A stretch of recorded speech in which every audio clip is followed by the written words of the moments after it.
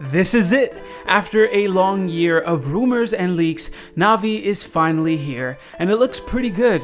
During AMD's presentation, we got all the specs for their two new GPUs, the RX 5700 and the RX 5700 XT. What's up guys, I'm Snows, and this is your boot sequence.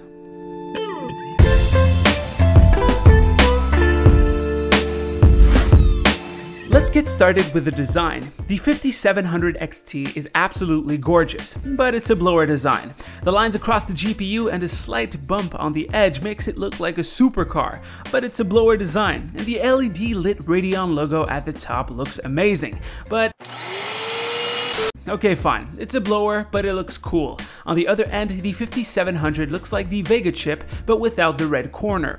Now let's take a look at the specs. Let's start with what is different since they do share quite a bit in common. The 5700 has 36 compute units, which equates to 2304 stream processors and has a Max FP32 compute power of 7.95 teraflops. In terms of clock speeds, we get a base clock of 1465, a boost of 1725, and a game clock of 1625 MHz. The 5700 XT model has 40 compute units, 2560 stream processors, and 9.75 teraflops of compute power. The clocks start at a base of 1605, boost of 1905, and a game clock of 1755 MHz. We still don't know what the game clock is, but once again, I believe that it either replaces the base clock when in games, or at least acts as a secondary boost when the heat is on. And now for what they share.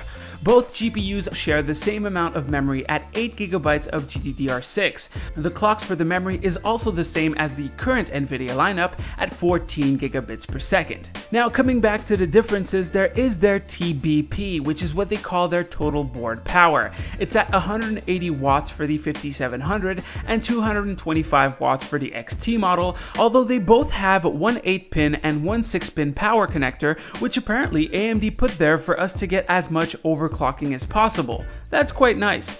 Both cards come with a brand new encoding chip called the Radeon Multimedia Engine. It was built from the ground up for streaming and apparently has a 40% improvement in encoding and up to 8K encoding in HEVC. Alright, that was a lot of specs, but how do they perform? Well, they might not be the RTX killer we hope they could be, but they are still really powerful cards.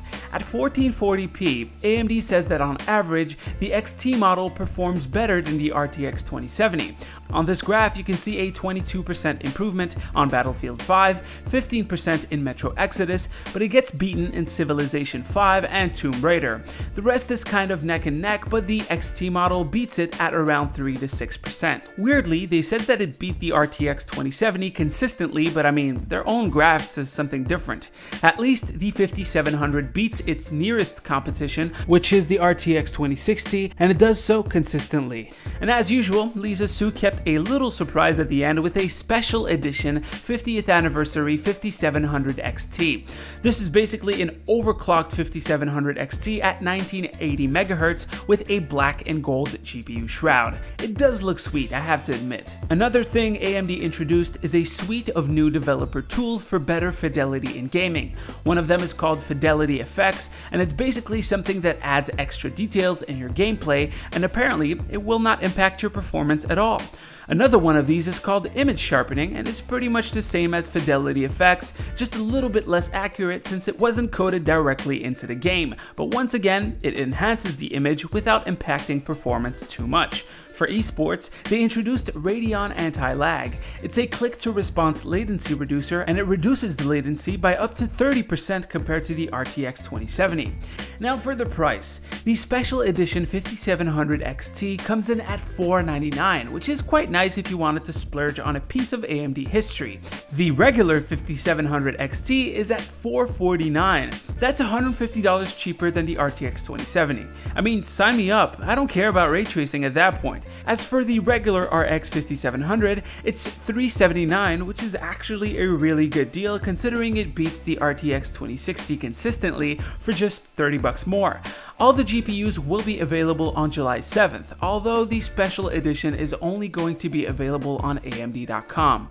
Now, in my opinion, the XT is definitely the better buy. You get amazing performance for quite a great price, but the 5700, no XT, still needs to be properly compared to the 2060 to see its value.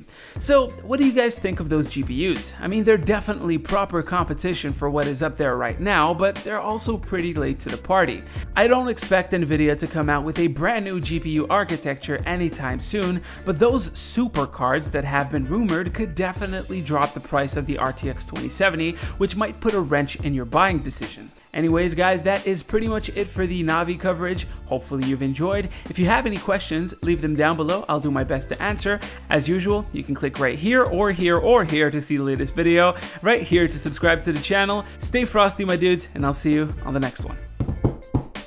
Yeah, I still tapped on my table and snapped.